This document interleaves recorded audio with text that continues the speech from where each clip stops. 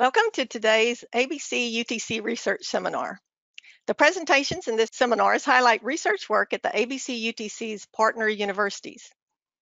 Each seminar consists of a 40-minute presentation followed by a 15-minute question and answer session. My name is Mary Lou Rawls-Newman, Director of Technology Transfer at the ABC-UTC. I'll be moderating today's seminar. I'll be assisted by Paul Lyles, former Georgia State Bridge Engineer, and Jamal El-Kaisi, FHWA ABC lead, both members of the ABC-UTC Advisory Committee, who will be moderating the Q&A session. Ali Javed, Ph.D. student at FIU, will be managing the web room. We're pleased to welcome participants at over 250 registered sites for today's seminar. The seminar today features the ABC-UTC research project on the development of user-friendly tools and decision-making algorithms for service life design of ABC bridges, conducted through the University of Oklahoma in collaboration with George Mason University. We'd like to thank Herman Mohebbi, co-director and director of research at the ABC-UTC, for coordinating today's featured research project. We're pleased to introduce our presenters, Shima Mohebbi, Principal Investigator, and Mark Herman Dsouza, Master's Student, both with George Mason University, and Royce Floyd, Co-Principal Investigator and Q&A panel member with the University of Oklahoma. We'll now begin our featured presentation. Shima? Thank you.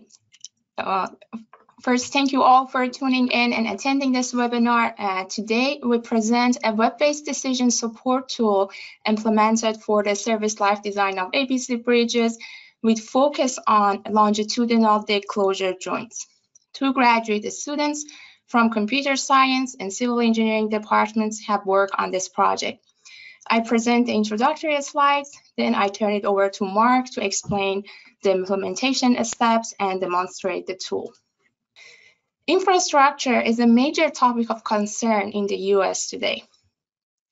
Half to two-thirds of U.S. bridges will exceed their design life by 2030, and many will need to be rehabilitated or replaced as they age.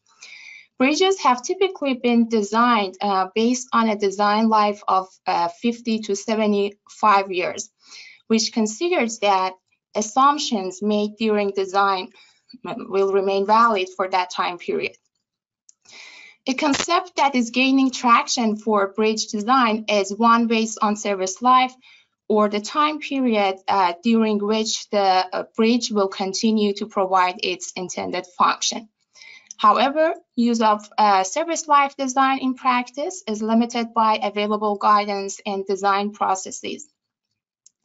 Recently, a service life design has received more attention, including some large studies resulting in an AASHTO guide specification for service life design of highway bridges, which provides practical guidance for service life design. The AASHTO guide specification provides general guidance for service life design of bridges, but the speed and potential durability of ABC techniques are significant benefits for addressing the expected needs for bridge rehabilitation and replacement in the coming years. Among ABC techniques, prefabricated bridge elements are the most popular, and of those, full-depth dig panels and pre-top modular units are the most popular prefabricated elements. All prefabricated elements require durable connections, and for prefabricated dig elements, these are typically in the form of closure joints.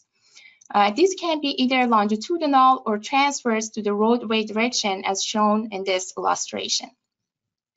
A strength design of these joints is relatively simple, but consideration of service life design is more complicated. Guidance for selecting appropriate details for a given situation was needed. A previous study sponsored by the ABC-UTC developed a guide for service life design of longitudinal dig closure joint that was published in 2019. Closure joint design methods for service life and durability are synthesized in this publication. It developed a framework for service life design of closure joints used in ABC. The general process in the guide consisted of a series of steps. 1. Identify project requirements relevant to service life. 2. Identify and select feasible closure joint types. 3. Identify factors influencing service life, modes of failures, and consequences. 4. Identify suitable methods for mitigating failure modes or assessing damage risk. 5. Modify closure joint with potential mitigation strategies. 6. Estimate service life. And finally, conduct life cycle cost analysis and choose joint meeting a strength and service life requirement. The guide presented about 5 alternatives that could be used for closure joints. These alternatives include different geometry, shape, and reinforcement configuration. And for each alternative, several mitigation strategies along with the estimated service life and cost items were presented in the guide. The mitigation strategies are the combination of several solutions, such as increasing deck and closure joint thickness by ½ inch using normal strength concrete, UHPC overlay material, stainless steel reinforcement, and bottom sealers. Now, we would like to briefly walk you through the details of service life calculation, fixed second law implementation steps, and then demonstrate the web-based tool. Mark, the floor is yours. Thank you, Dr. Mohebbi. So in the ABC UTC guide, the time to reinforcement corrosion initiation was used as a service life metric. So it was based on chloride ingress reaching a threshold value and used fixed second law and an assumption of one-dimensional ingress of chloride through the concrete deck. The calculation is based on the in the following equation: C sub xt equals to C naught times 1 minus the error function of x over 2 square root of d sub c times t, where C sub xt is the chloride concentration at depth x and time t. C naught is the surface chloride concentration. D sub c is the chloride diffusion constant, and ERF is the error function. This figure shows an illustration of the progression of chloride concentration with depth over time. So while the guide is comprehensive, we want to make it available and user-friendly for bridge engineers to use it in their design and decisions. So the overarching objective of this project is to design and implement a web-based decision support tool based on the steps presented in the guide. The tool is visual and allows the user to easily navigate through the design options, design steps, on-site requirements, geometry, material properties, and modes of failure. Particularly, it calculates the estimated service life of the bridge deck and initial cost. We then utilize a multi-criteria decision-making algorithm for trade-off analysis and to help users choose the best option or the best mitigation strategy. So to achieve this goal, we have defined 4 main tasks. The first task was to design the architecture of the design support tool. The next step was to the content flow identification, algorithms, analytics, and dashboard design. To this end, we first translated the design solutions presented in the guide into unified modeling language, UML use case diagrams. UML is a general purpose modeling language. The main aim of UML is to define a standard way to visualize the way a system has been designed. We also designed a series of interactive questions based on the decision-making criteria tool to walk the user through design solutions. We also solicited feedback from research advisory panel and several state DOT engineers and updated the tool. So as you can see here, the architecture has 3 main layers. the graphical user interface, the application layer, and the database server. So the first layer is the face of the web tool or the interface. Everything that is visible to the user and user communication is done in this layer. So the various forms that we will see later on during the live demonstration fall under the first layer. The second layer is the application layer, which performs computations. It also checks if the user data is valid. The application servers include data models and analytics and algorithms to calculate the service life, cost, trade-off analysis. The third layer is the database server, which stores information. So we can query information, delete, insert, or update the information when available. Based on user input, based on the user input, the scripts are executed on the web server to generate output on the user side. Specifically, we're talking about the application server we use in the project. It is a Python-based open source. Its architecture is based on model view controller design pattern. It means that the application consists of data models, presentation information, and control information. And based on the user input, it can manipulate the data models. So this is flexible and comprehensive platform, which gives us the opportunity to add different levels of computational intelligence to the application. For instance, in the future, we might want to add some more advanced data mining algorithms to make the application more dynamic and intelligent. So the application is very flexible. So under task 2, we designed use case diagrams. So this was to understand the relation between input parameters and mitigation strategies. As you can see in the illustration, the user is the primary actor who initiates the system, and the database is the secondary actor who provides the necessary details to process the request. So the user selects the closure joint types and properties such as joint width, deck thickness, and other measures.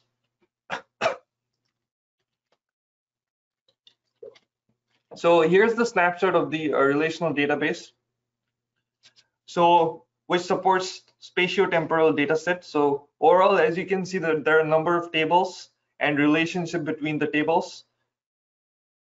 The main tables include the user, joint, service life issues, service life parameters, inspection data, and the cost.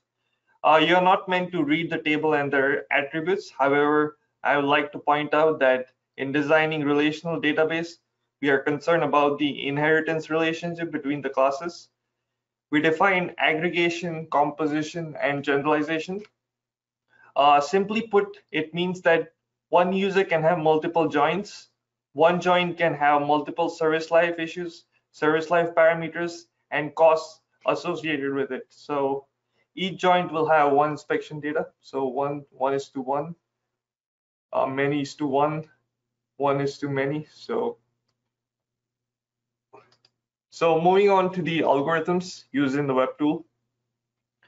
We used fixed second law for calculating service life, as I mentioned before. So in this particular, we use the time to start the corrosion, assuming one-dimensional ingress of chloride through the concrete deck. It should be noted that fixed second law is not sufficient to calculate the service life when an overlay is used. So let's say we have an overlay like UHPC overlay. So for that, the service life calculation is not feasible. Also, this calculation does not account for cracking in the concrete over time. So these are some of the assumptions that we were taking into consideration. The next is the initial cost. So the initial cost is calculated using a combination of bridge length, bridge width, number of joints in the bridge, and the cost of materials used. The user can input the cost for materials or use suggested values available in the ABC UTC guide. Each closure joint has different dimensions, which will vary the initial cost. If the user does not provide input for any of the materials, the tool's suggested values will be used. I also should point out that the cost calculations are carried out based on limited data, which is only good for comparing options. The user is advised to use their own values. Lastly, the last algorithm that we implemented in the web tool is related to multi-criteria decision making. So to find the best mitigation solution for the selected closure join, TOPSIS or technique for order of preference by similarity was implemented. The algorithm utilizes user preference as way to perform trade-off analysis between cost and service life. The user decides whether to give a priority to the service life or cost. The algorithm then ranks the option based on the user preference, and the web tool displays the first and the second best option. This is similar to, but does not exactly align with the AASHTO guide specification ranking system. So now let's take a look at the live demonstration of the tool. So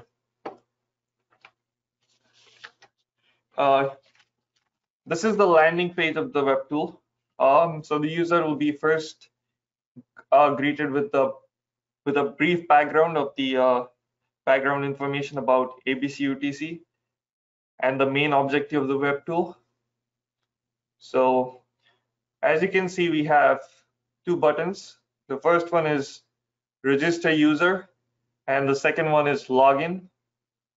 So if it's a new user, then they will click on register user, and if the user has already used the tool, then they can just go ahead and log in. So let me go ahead and register a user. So as you can see, this is the user registration. We have some details like first name, so I'm just going to enter ABC, fill this up. So this is some personal information, city.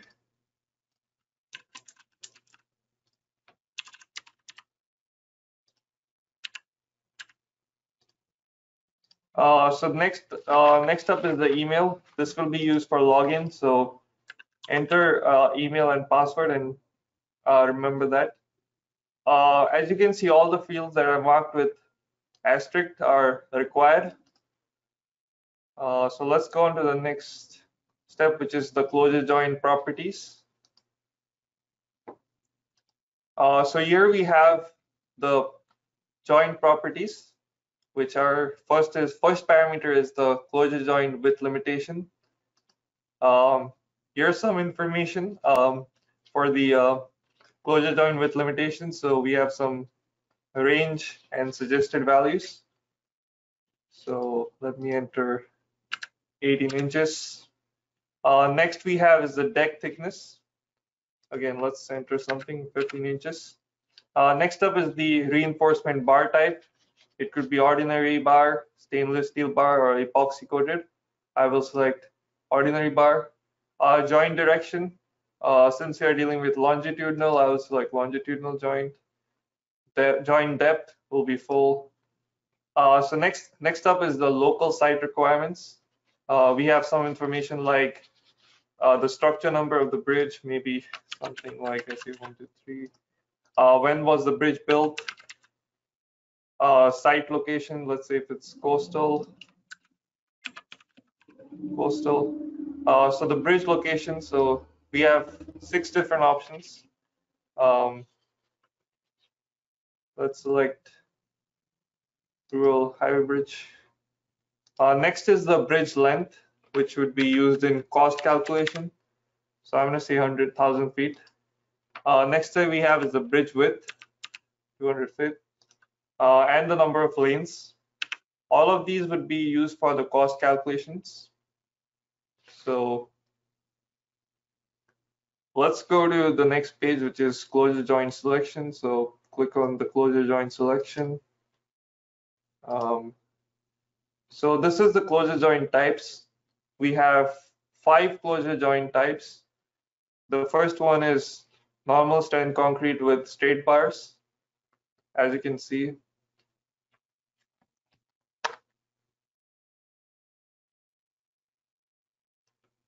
The second option is normal strength concrete with 90-degree hook bars. So here's the specification. Third option is normal strength concrete with 180-degree hook bar.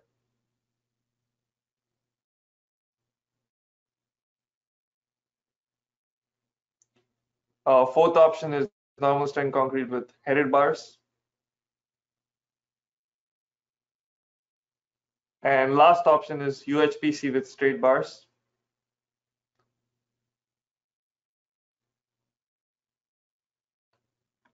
So I will select the first option, normal strength with straight bars.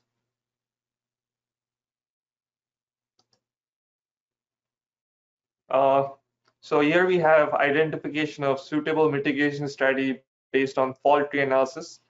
So you can see this is a hyperlink, which will take you to the reference.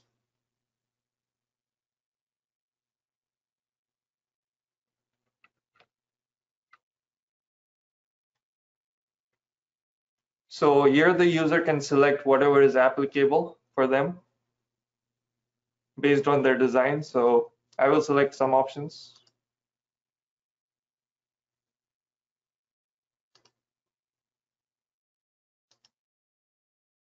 So this is the second option. So these are natural or man-made hazards. So whatever is applicable, the user can select.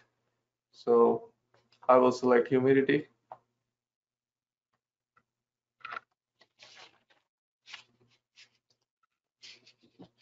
So these are the, based on the selections which we did in the previous page, these are the mitigation strategies that the user is able to see. So this is a dynamic page. So whatever we selected in the previous page, only those options are visible. So we have service life issue and we have mitigation strategy. So these are some of the solutions.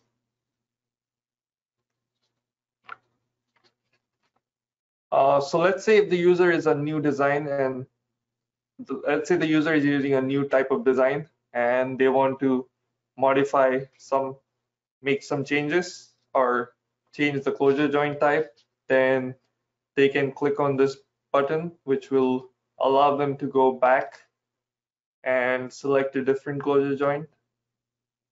So let's say we select this one, normal strength with 180-degree hook bar. Select some applicable ones, so shrinkage, salt corrosion. So these are based on the different factors affecting, we have different options this time. So mitigation strategies and service life are different, so we get different. So once the closure joint is finalized and once the user is satisfied, they can click on calculate the service life.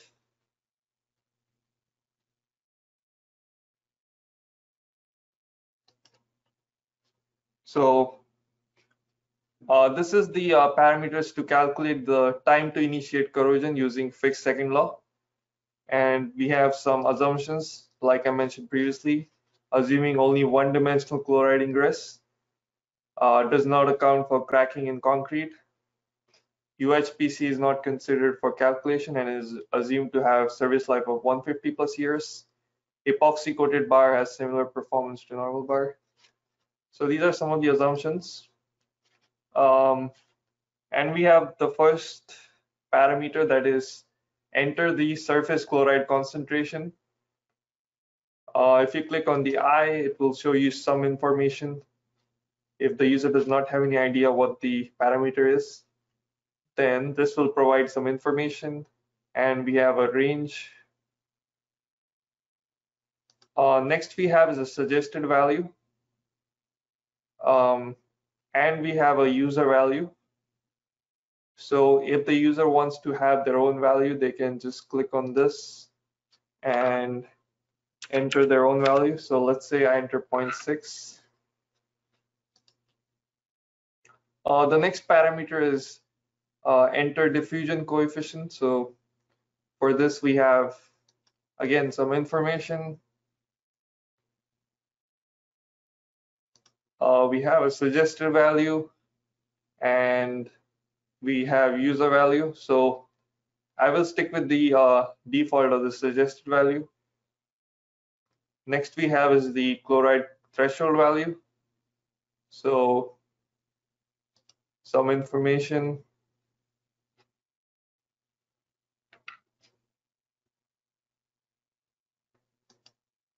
And the suggested value or the user value. So if the user does not have any value, it will go up with this suggested value. Same thing with cover depth, enter cover depth, and we have some information.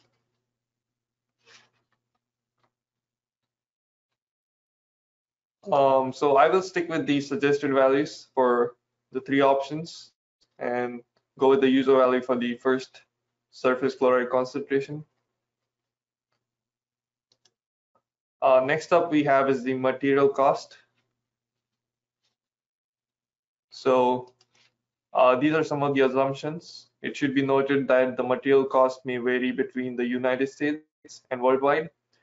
Bridge engineers are encouraged to revise and modify those values to fit specific project needs. So the initial cost is calculated based on material cost, bridge length, width, number of closure joints, and number of bars. So there's a hyperlink for more information regarding the default values. So the first parameter is enter the cost of normal strength concrete or NSC. We have some information. Same format, we have a suggested value and we have a user value. So let's enter something different. Next we have is the enter the cost for UHPC or ultra high performance concrete. And we have information and we have suggested value or user value. So if I can enter user value.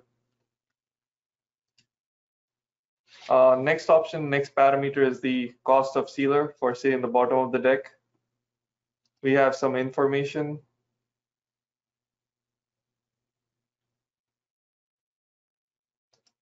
And we have a suggested value or the user value. So I will stick with the suggested value. Next we have is the cost of reinforcement, black steel bar. We have information and suggested value and user value.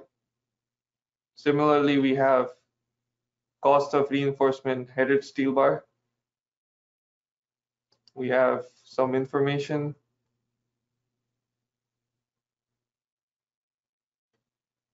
and the suggested value. Next we have is the cost of reinforcement stainless steel bars. Information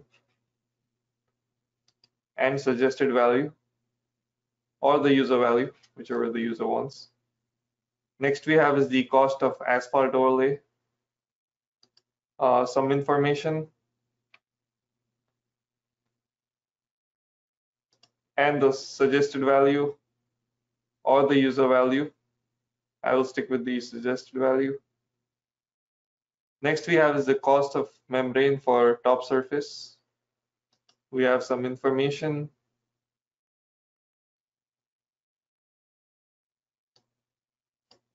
suggested value or the user value. So I will stick with suggested values for all these options except for the first two. Next we have is the trade-off analysis. So here is some of the information for the trade-off analysis. So we're using technique for order of preference by similarity to ideal solution, which is also called as TOPSIS. So it is a multi-criteria decision-making algorithm. The algorithm finds trade-off between criteria when a poor performance in one can be compensated by good performance in another criterion. To give higher priority to service life, please enter higher value for service life, and the total should be exactly 100. So let's say I give 70% preference to service life and 30% preference to cost. So I'm giving a higher preference to service life and a lower preference to cost. So based on that, we can see what the best mitigation strategy is. So once I click on this, it will do the processing in the background, and based on the algorithms, we get the best mitigation strategy, the cost, and the estimated service life. So here we have increasing deck and closure joint thickness by 0.5 inches, UHPC overlay, and bottom sealer, bottom of the deck. So this is the best mitigation strategy based on the preferences given. So 70% preference was given to service life and 30% was given to cost. So the initial cost is $4.1 per square feet, and the estimated service life is 150 years. So like as you can see, it has given more preference to the service life and lower preference to the cost. Also, we have second best option, or the second best. So let's take a look at what the second best is. So it is increasing deck and closure joint thickness by 0.5 inches using normal strength concrete and stainless steel reinforcement type 316. So as you can see, the initial cost is $13 per square feet, and the service life is 150 years. So as you can see, our algorithm ranks the first strategy as the best because it has a lower cost compared to the second one. The service life are similar, but the cost is much higher in the second option. This is the reason why this is the second best instead of being the first. So let's say the user wants to maybe change the parameters or change some values and look at the results again. So let's do the recalculate parameters and see, try some different values. So I'm going to stick with 0.6 here and go to the cost input, change this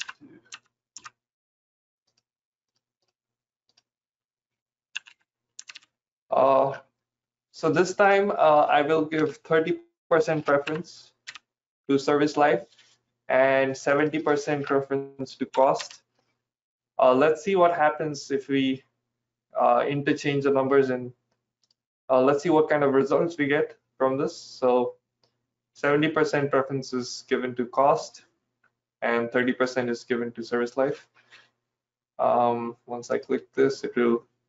So as you can see, this time the best mitigation strategy is increasing deck and closure joint thickness by 0.5 inches using normal strength concrete and bottom sealers, bottom of the deck.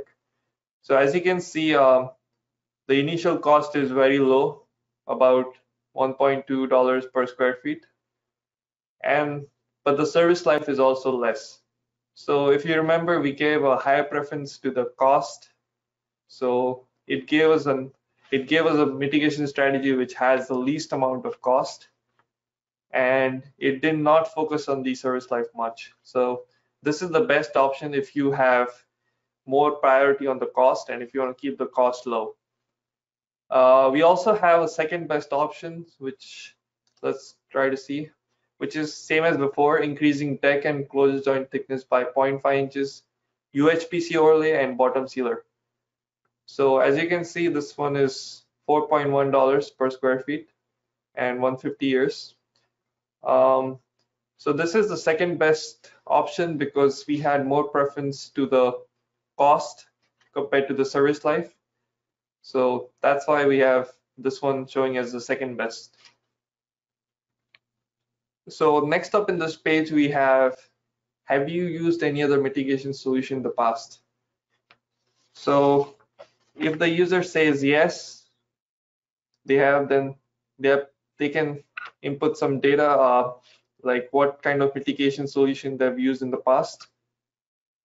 So they can add more options. So this is more of a data collection, and it is optional. So if the user says no, then last we go to the inspection data. So inspection data. So in this form, the user can input inspection data. By providing inspection data, you will get access to the data shared by other users via email. As you can see, we have different bridge components, which are not limited to closure joints. So this is more of a data collection, hence we are not limiting options to closure joint. So as you can see, we have different bridge components.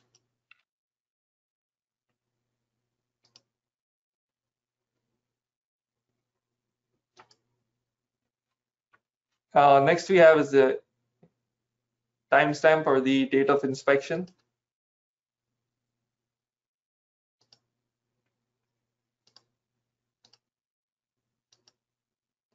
Followed by we have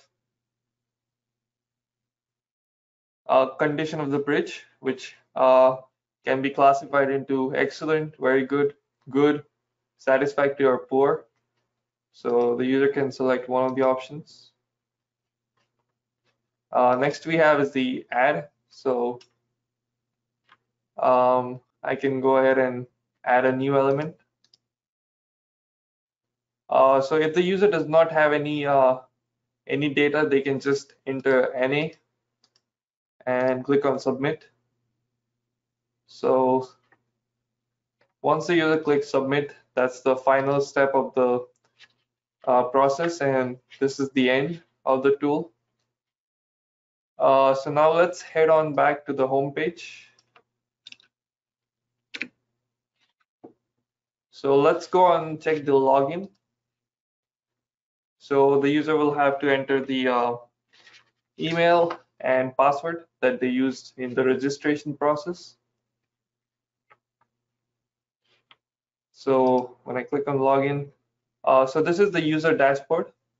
As you can see here, we have the history, which shows the structure number, closure joint, best strategy, initial cost, and estimated service life.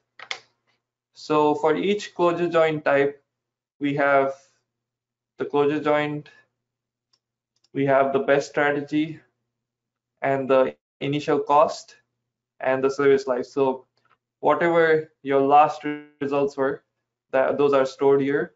So for each closure joint, we have different results which are stored, and it's basically the last results that are stored here, as you can see.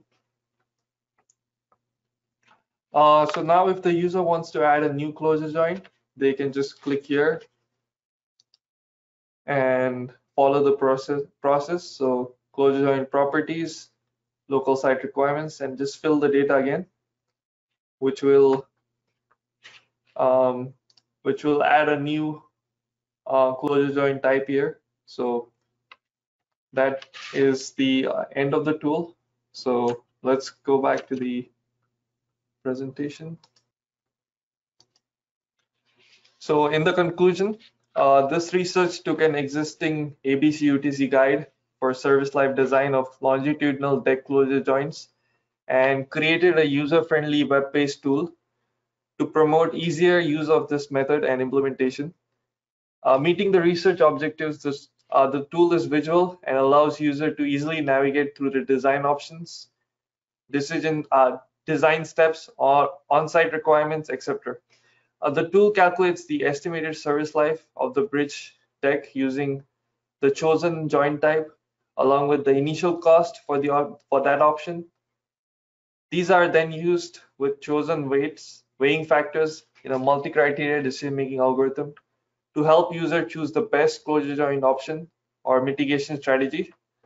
This tool has potential to be expanded to other bridge elements such as expansion joints, and That concludes the presentation. Thank you, everyone.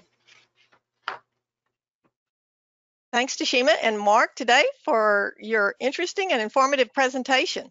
Paul and Jamal will now moderate the Q&A session. Paul? Thank you, Mary Lou. Okay. We've got a few questions that came in beforehand, and then some more questions that have come in during the question and answer session, and some of them are still coming in. So with that, we'll go get underway. The first question I wanted to ask, though, came in during the question and answer session, and it was, what is the definition of service life that you use in the study? Talked about it a bunch, but they wanted a definition on it. Yeah, I can take that one, Shima. So the definition of service life that we were using in this study comes from those previous studies. So say from the R19A study that we're basing this work on. And that definition is that it's the time period that the bridge will serve the function that it was intended to serve. And that's kind of the most basic definition I can give you there. Okay. I wanted to ask that question first because we got a whole bunch of other questions that revolve around that, or some other questions that resolve around it. Okay, the next question came in before the presentation, and you kind of answered that in the conclusion at the end, but I don't know if you want to elaborate on it. Do you think this algorithm is applicable to all bridge components or specific components? You specifically use this for closure pore joints, but and you said it was in the conclusions, they said it could be other components. Do you want to elaborate on that at all? Sure. So what we presented today is for longitudinal closure joints, and we followed the steps in the guide, but the framework can be applied to other bridge components. So the answer is yes, it is applicable to other components and bridge elements. Okay. Another question that came in beforehand, before the presentation, is did you think about the automated decision making based on the bridge rating data for DOTs? So I'm not sure if I understand the question correctly. This is a kind of a broad question, but by automated decision making is here we are not taking experimental data for calculations. So we are following the rules for calculating the service life, the parameters, and some limited data that we have for cost. So we are not using any bridge rating data for or like historical data during the calculation. But if they can elaborate on the question, maybe I will be able to give a better answer. Okay. So I would also say that, you know, this is intended more of a guidance in the design stage rather than, you know, for an existing bridge. And, you know, at the end, there is a discussion of collecting some of the inspection data, but is intended more to try to improve the service life prediction potentially in the future, and to help the user to have more, you know, data to make their decision rather than any inspection data being incorporated in this specific tool. Okay. Now, we had a question beforehand, and this goes back to the design life again. It says, have you considered all service design life parameters? So I guess during our presentation, we touched on that. So all the parameters that we had for the fixed second law, and those are parameters that we considered. So we followed the parameters for that equation. So I hope with the presentation, they have a better idea on parameters we used for service life. Okay. Here's one that came in beforehand also. It says, can the research output be used for existing bridges to do rehabilitation work? Royce, you kind of talked about existing bridges or in the design process a minute ago. So you could potentially use the tool for the rehabilitation of this type of a joint, but this tool is specifically for the closure joints, which you're going to see more likely at the new construction point. Okay. Here's another question that came in beforehand. Have you determined the efficiency and reliability of this research?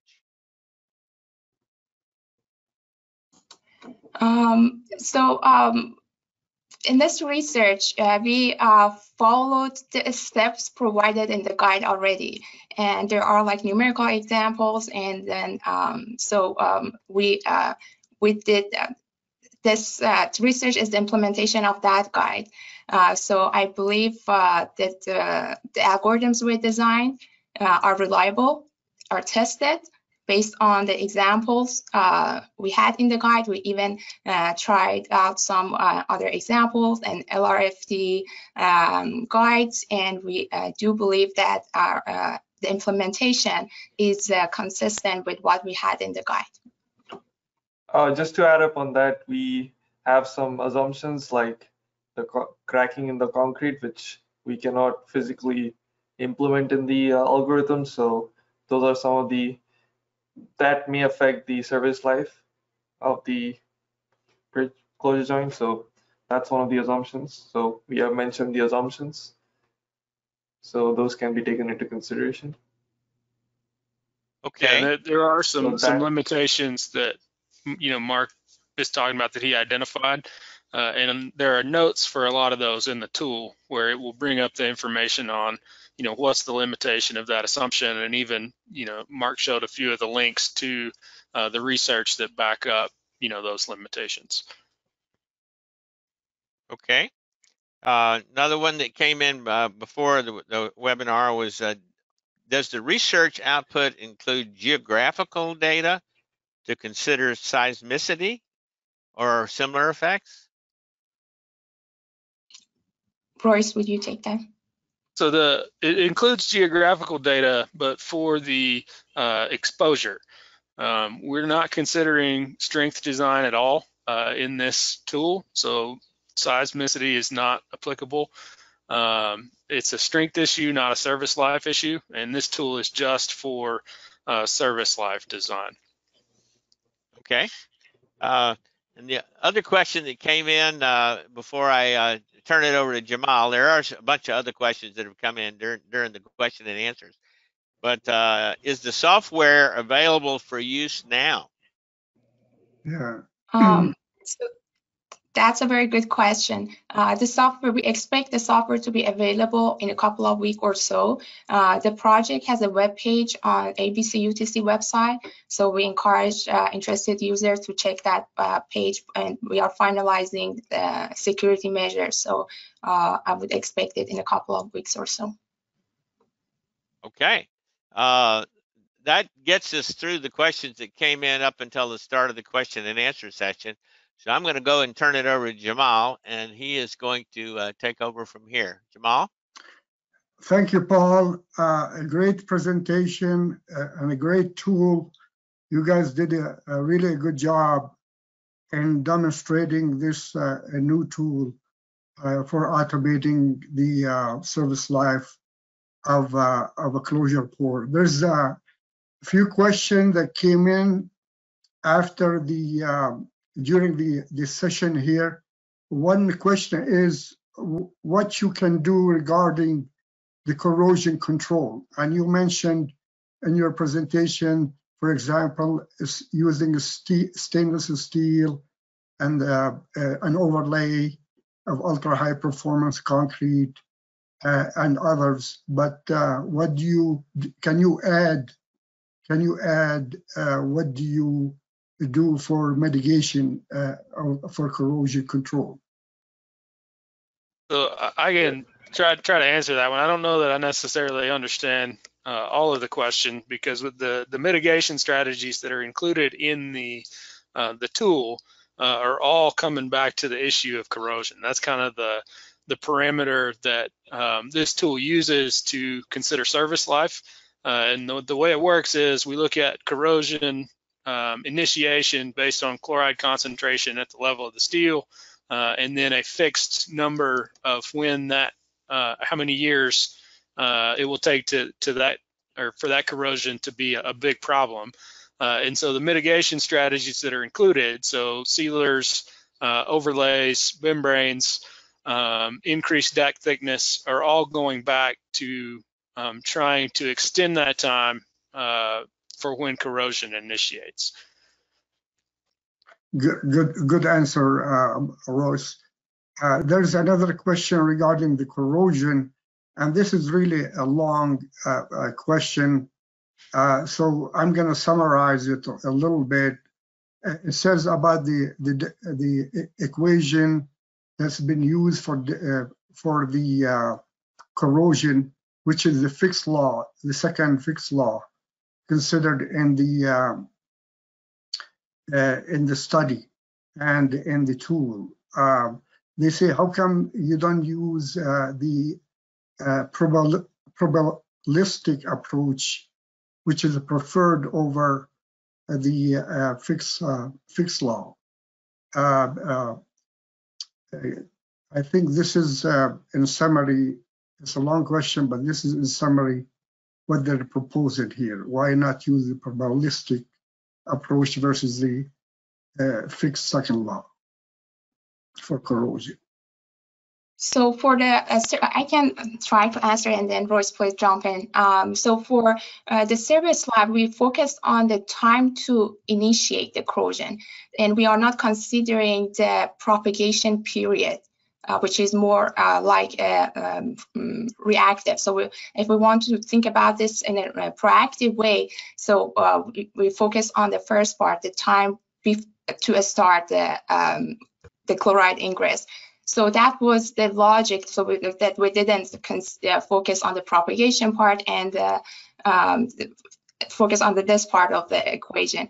And then for the probabilistic approach, I'm aware that so there are for parameters we usually do Monte Carlo simulation, and we run different probabilistic distribution for that. For this specific project, we went with mean value, and I guess Royce can elaborate on whatever I said. So what I would add to that, just that in general, is we're kind of considering this tool to be somewhat of a starting point, and we wanted to match up with what had been done in the previous research so that we could easily compare the results output from this tool to the examples that had been done in the previous research. And so we tried to match the methods that they had used, which could be the simplest answer. Good. That's all the questions that came in during the presentation. So that would conclude the QA. Mary Lou, that's all I have. Okay, thank you. So Royce and Shima, do you want to go over the main steps of the process again, just to summarize? Sure. Okay, here. So overall, in this tool, we start with asking about some joint properties, a general question about the local site, and then we ask the user to choose some closure joint types they are dealing with. So, and 5 alternatives were given in the guide. So that's the options that the user can choose from. And then we move on to the fault tree analysis. And here I would like to just briefly elaborate on the fault tree analysis. So the idea is that the user can choose factors affecting service life. It can be under man-made or hazard or related to other modes of failure available in the guide. So the user chooses the option which are applicable. And then after selecting the factors, then the tool shows some general mitigation solutions. So that's the part that the user can go back and update the factors. So that gives some idea to the user that how they can deal with different service life issues. And then if they want to modify closure joint for new design, they can do that. And after the closure joint type is finalized, then they can move on to the service life calculation and then cost parameters and do the trade-off analysis to choose the best option based on these two criteria. So Royce, if you have anything to add. Really all that I would add to that is that it may be that you're constrained on the type of joint that you have, or the option, the details that the owner wants, and so you may be set with, this is the type of joint detail that we're considering, and this tool would allow you to consider mitigation strategies for that specific detail. Or it could be a possibility of considering multiple different joint details, and so you would be able to use these steps to go through that as well. And so you have some different ways that this tool could be used, but at the end of the day, the engineer is going to have to make the decision of what strategies to use based on that information. And I'll also say, in addition to what Shima said, but we used initial cost in this tool, whereas the original guide, used a life cycle cost analysis. So I think that's all I want to add to what Shima said. Okay, thank you very much. Ator, do you have anything to add before we finish this research seminar?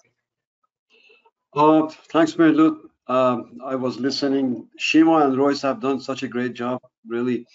And what I can add to what Shima and Royce said is that the main steps, like Shima and Royce explained, is really to using the fault tree. Fault tree is just a way of trying to say, okay,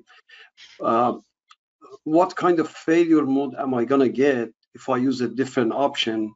Let's say, if due to, let's say, to salting the roads. So the fault tree tells you when you select. There was in the program, there was a place that you would say, okay, I am concerned about the salting the road, the icing salt.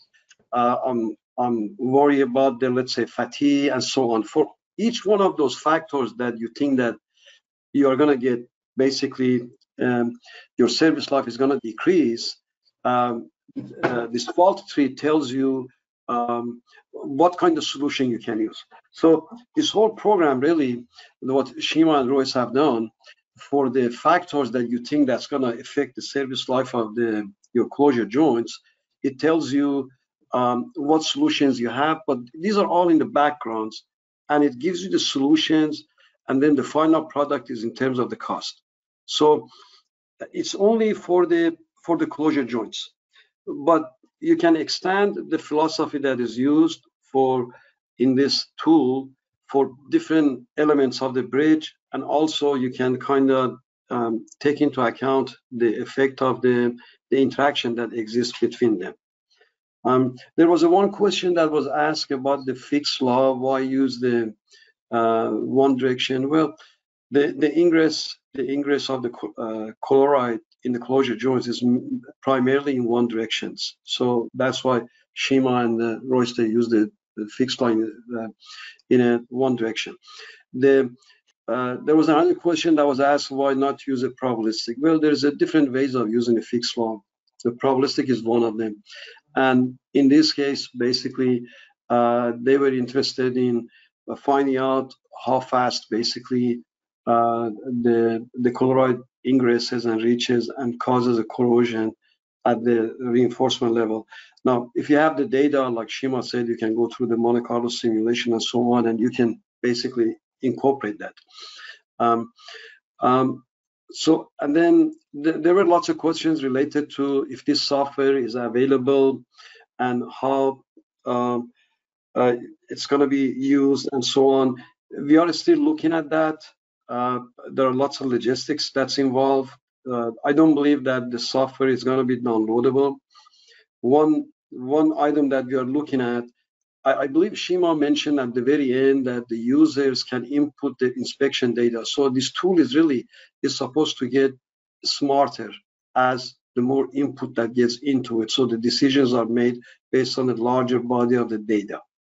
So, but if you are interested in using the beta version of this program, send us an email, okay? Because that's probably going to be one of the next step that we're going to take on. So if I want to summarize it, really, the main step in this procedure, like Shima and Royce mentioned, is to you put all the job requirements. The program identifies based on the input what modes of the failures you can have, what solutions are available, and then based on that, it gives you basically the final configuration of the joints that you should use, and then it gives you a cost. You can take that cost if you want. You can do the life cycle cost analysis.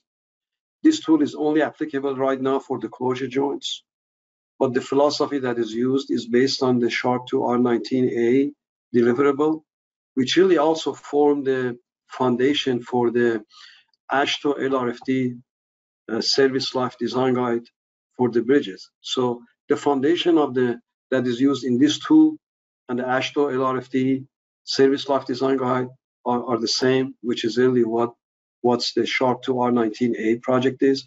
If you are interested to learn more about the service life design, just Google Sharp 2 R19A and look at the final report for that project. You will learn a lot about that. Look at if you don't have a time, just look at the chapter 1.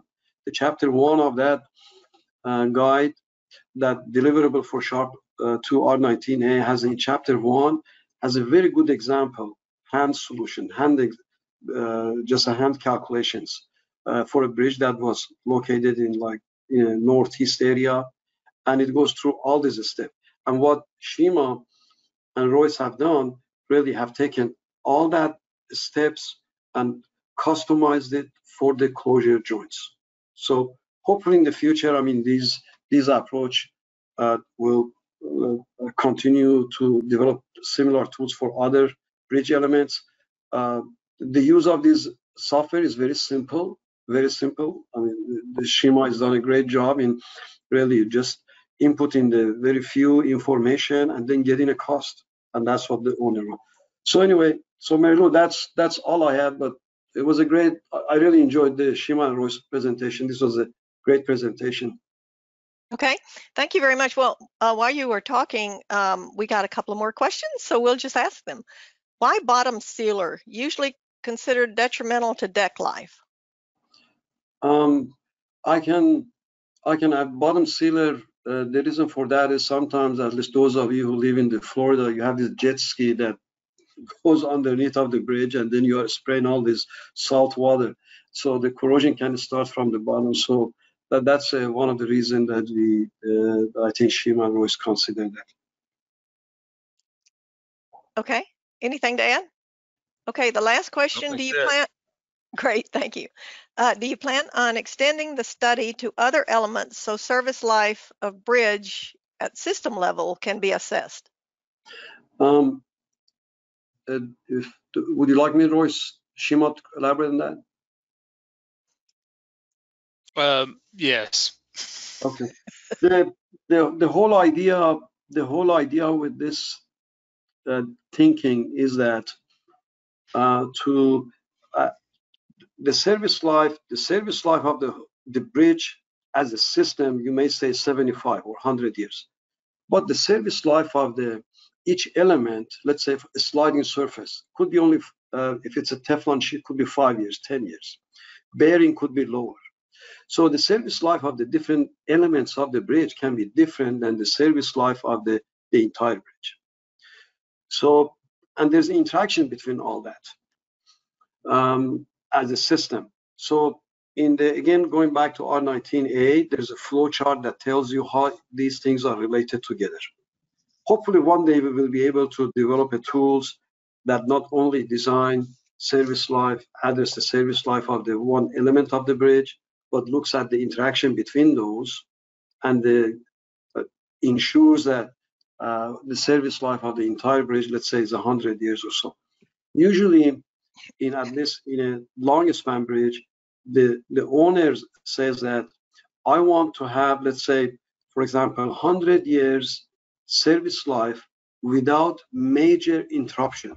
What that means is that over the 100 years, I don't want to have a close the bridge to the traffic, but I do understand that some bridge elements may have, let's say, 10 years or 15 years service life. So I should be able to replace them without closing the entire bridge to the traffic. So that's and all that is really, if you go back again to the chapter 1 of the R19A, it is addressed how these things interact. And hopefully one day the bridge community maybe should have these kind of tools, and hopefully Shima and Royce will kind of will continue to work with them to develop these tools in the future. Okay, thank you. All right. Thanks again to Shima and Mark and Royce for sharing your ABC research work at the University of Oklahoma in collaboration with George Mason University, and for your and Atorad's thoughtful responses during the Q&A session. Thanks also to Paul and Jamal for moderating the Q&A session. And to Ali for managing the web room, and to all of you, the participants, for your interest, attendance, and your great questions. We really appreciate the questions. That helps elaborate on the research project, so thank you very much for those. Our next quarterly research seminar is scheduled for Friday, October the 28th. Details will be posted on the ABC UTC website as developed. This concludes today's seminar. Thank you all.